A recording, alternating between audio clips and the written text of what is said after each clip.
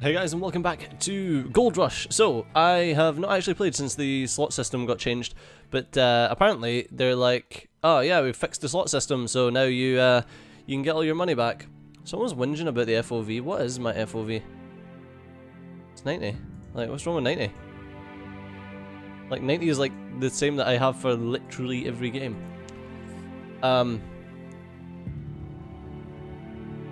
Oh, one-time request. When Season 2 has started, we've taken all your money in gold. Some of you were mad about it and would like to get it back. Got a one-time request for you. Would you like to get all your Season 1 money in gold back and transfer it to Season 2? No. No thank you. Thanks for asking though. And before comment section. Ah! What are you doing? It would have made things so much quicker! Nah man. Like, nah. Nah. I'm a knight who says meh. No, it's just one of those things. It's like, why? Why? What's the point? Wait, what? I thought I was halfway up the frickin' hill. God knows.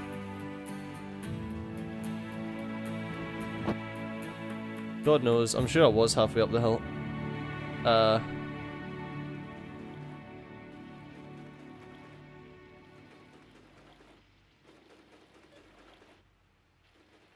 Done. Okay.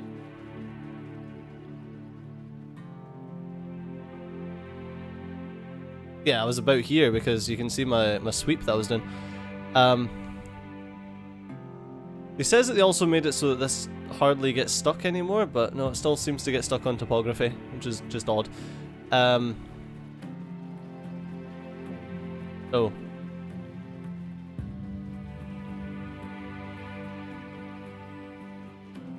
There we go. That's interesting though that they allowed people to keep their cash and stuff from Season 2. Although personally it's like, you guys were mad about this. It's like, yeah, because people whinge. Personally I saw it as like a great a nice reset. Because there was so many bugs and things in Season 1 that that caused me to have a lot more gold than I really should have. So it's like, nah, it's fine, whatever. Whatever, mate.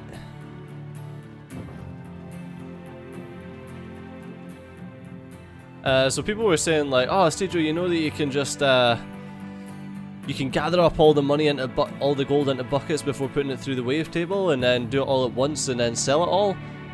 And it's like, yeah, I understand I could do that, and that way I wouldn't get any money taken off me in gold. But at the end of the day, that's a bit, like, a bit of a douche move. I mean, I wouldn't do that if this was real life, so...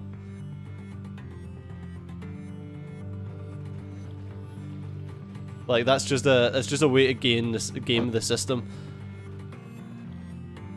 That's not what I'm about, man. So I think he says that I was going to buy this claim, I think? I was going to buy this claim because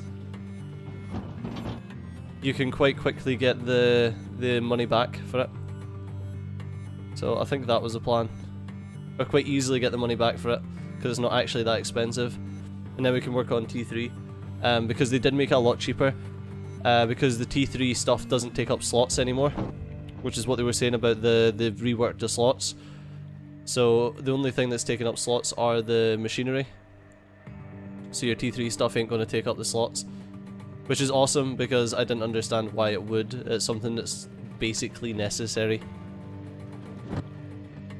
It's like, yeah, well you can buy all this equipment, but you're going to have to spend an extra couple of million if you want to actually have it allowed on your land. It's like, that's just nonsense, come on. That doesn't help anyone. Not even a good balancing decision.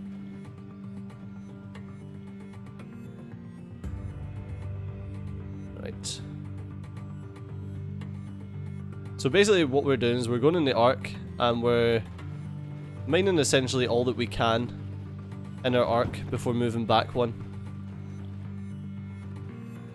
And then we move back far enough that we can mine out the rest of the stuff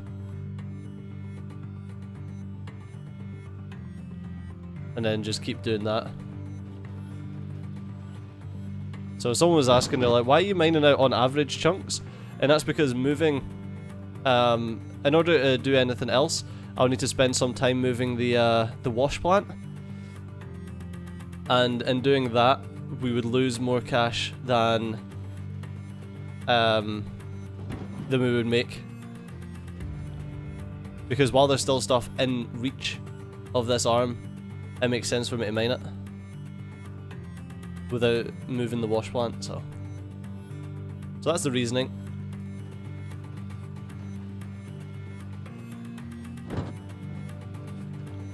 I mean, we could move a little bit further away because we've still got all of this stretch here. So we can move a little bit further away into that side and still be able to reach that wash plant. Which is what we'll do once I've mined out everything that this excavator can reach currently.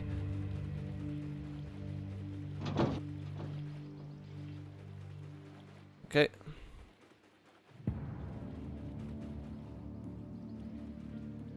I'm stuck.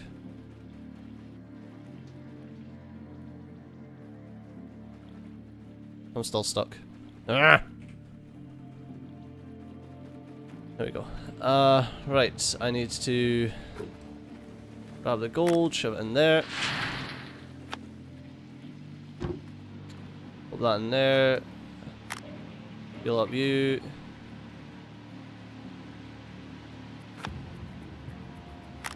Heal up you.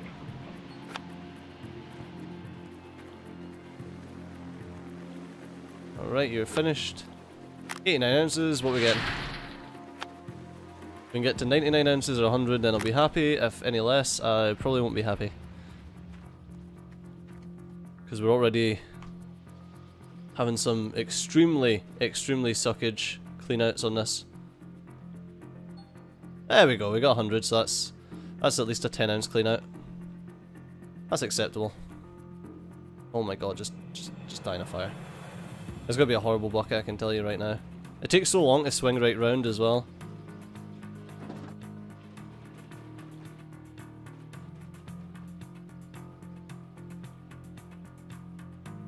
Yeah, so I'm not too fussed about a 10 ounce cleanout. That's distinctly average for this place.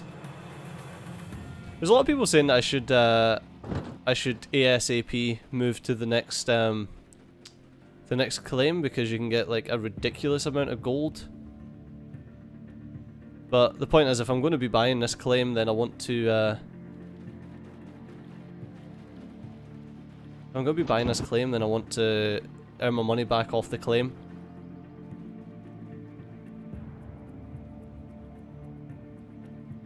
So I want to get up to T4 before I start moving claims. T4, I guess. I don't know. Can you say that there's an extra tier now that you can put like? I don't know if it's double duplex jig, but you can. I think you can. Yeah, you can. You can do double duplex jig now.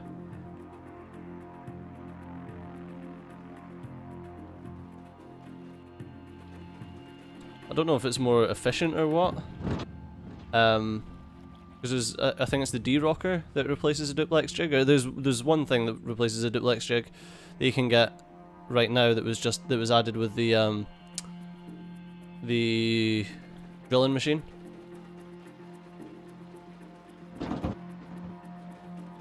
But yeah, I don't know if it's.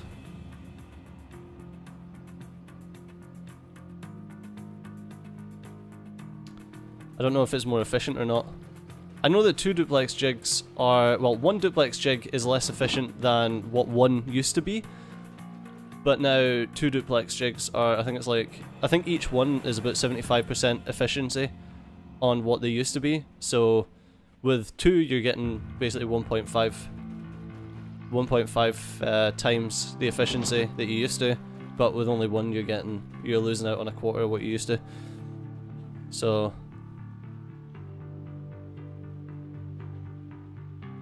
it is beneficial to have the 2. But not as beneficial as it would have been if you could have had the... You know what I mean. You know what I mean. No point belaboring the point. No point belaboring the point.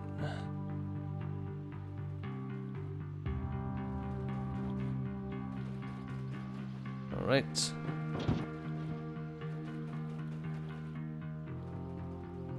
%.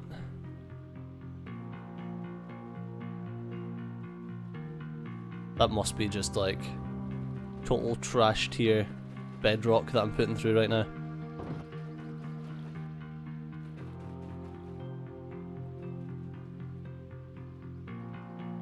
Funny thing is, as soon as I get over the halfway mark, I'll be swinging around the other way, which is going to be so weird because I've been swinging this way for so long. I don't know, there's something so... I don't know if it says... I think I've said this about a million times. There's something so relaxing about playing this game. It's so chill. Oh, if you guys want a neighbour update, I'm sure I was talking about my neighbours in one of the previous videos. So there was... Basically, we had a few days...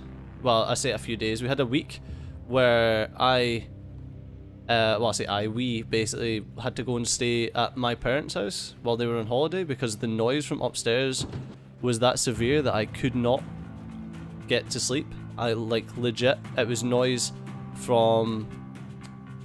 I definitely did say it because I says it was noise from about 11 PM until 7 AM until I finally went round and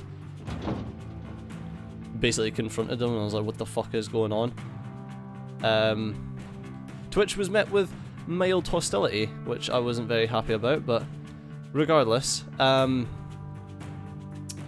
not to incriminate myself. Yeah, so we ended up staying at mom and dad's for a couple of nights. I say a couple of nights, 6 nights out of the week is slightly more than a couple of nights. But yeah, and then after we actually had to go to the police station for something unrelated. And when I was there, I says to the lady who was there, I basically told her the story and explained to her, and she was like, yeah, just phone the police, like just phone us. Basically on the like non-emergency line. I don't know if you guys get that in the States or basically anywhere else. I don't know why I'm like, you're either British or you're in the US. No, I don't know if you guys have got that anywhere else or if that's just a British thing where we've got like an emergency number and then like a non-emergency number. So it's like 999 is the emergency number or 101 is the non-emergency number. Anyway, I digress. So the lady was just like, yeah, just phone 101 and we'll get someone out. Fuck, I was only like 8 inches, so shit. And we'll get someone out, and I was like, alright, okay. So, went home, and it was just as bad. It was like they were having like around a 10-pin bowling in the fucking living room. So I was like, right, okay, I'll phone 101, phone 101. Long story short, police ended up coming out. Although they didn't tell us that they came out, so, very annoyed. But police ended up coming out and speaking to them. And then, since, there has been literally no one upstairs. Literally 0 people. It's like, that's weird. Nice, but weird. So yeah, the place has been really quiet, and it's nice. And it's funny, because the last time that this happened with the downstairs neighbour, it was basically the same thing, except there was a load of shouting and stuff like that, and like a load of banging. So we ended up phoning the actual emergency services, because we thought that like there was an argument going on or something downstairs. Phoned them up, they went downstairs and there was no argument or anything, but they spoke to them and didn't hear anything from them ever again. So it's like, Jesus, if I'd have known that, then I wouldn't have had, like, what was it, about 6 months of torture from the downstairs neighbour, and then like 2 months of torture from the upstairs neighbour. It's nuts. But it is good to know that if I ever have any other issues with neighbours making noise, that the noise enforcement team won't come out and speak to them. So basically the civil side of it, because they only deal with domestic amplified noise, as it's called, which means like a TV or a radio or music or whatever. They can't deal with footsteps and things like that, whereas that's more of a, it falls under an antisocial behaviour thing if you've spoke to them and they refuse to change their ways, as long as you're not being unreasonable, obviously. So yeah, had I known that ages ago that like you could just phone up the police and they'd come out and sort it, then that would have made things so much easier. But yeah, I mean, half the problem was that feeling of being trapped in your own home, if that makes any sense. So it was like feeling like there is nothing that you can really do about something, a situation, especially a situation like that, doesn't help. So you're sitting there trying to just, for example, you're sitting eating your dinner, trying to enjoy something on the TV, and all you can hear is bom bom bom bom bom bom bom from either upstairs or downstairs. It's like, surely I have the right to a quiet enjoyment of my own home. And that was one of the things that really bugged me, is that it's like, no, technically you don't if you're just phoning up the council, but if you phone up the police, they're like, nah, you do. You actually do. So, no, it's nice to know that there's actually a remedy for it, because, like I said, that was one of the biggest things, was feeling trapped, feeling like you had nothing that you could possibly do. So yeah, I was pleasantly surprised that that's been sorted, but I mean, you're always in that situation where, like, touch wood. I wonder if that's something that people say in other countries. I digress. I'll get to that point in a bit. But it's always one of those things that you're like, yeah, they're quiet for now, but how long is that gonna last? So, I mean, it took about 2 months of quiet downstairs for me to be like, well, not 2 months, but a month of quiet downstairs for me to be like, right, okay, yeah, like, downstairs is going to be quiet for a while until someone else moves in. So it'll probably be about a month before I'm happy. A month of literally not hearing nothing from upstairs, or the odd thing here and there, before I'm happy that, like, I can chill out and not worry about it. But yeah, just nuts. Oh, right, onto the touch wood thing. Yeah, it's like a saying that, I think it's a UK-wide thing, but touch wood is like fingers crossed, or I don't know why touch wood. I don't know if it makes no sense. I bet there's some sort of weird etymology behind that. Etymology? Etymology? I think it's etymology? Is entomology the study of the source of tree ants? Don't know. Is it etymology? I can't remember. The source of a word. The origin of a word. The study of the origin of words. I think it's etymology. Fuck knows, man. Fuck knows. I'm just a guy that plays shitty internet games. That being said, big changes in the YouTube sphere. I don't want to talk about it in this. I'll talk about it in... I'm thinking about doing another Truths video on it, but it'll probably be up by the time you see this video if I decide to do it anyway. And if not, I'm probably just procrastinating. Alright, well, let's see what this does, because we're just about to end the episode anyway. 80... I wonder how much magnetite we're sitting on. I think we've got another bucket worth before we need to swap that out. Alright, so we're at 107 ounces. And I'm stuck in the hole.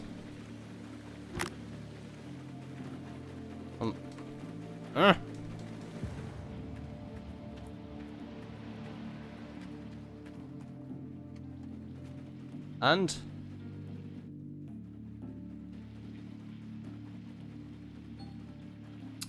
9 ounces.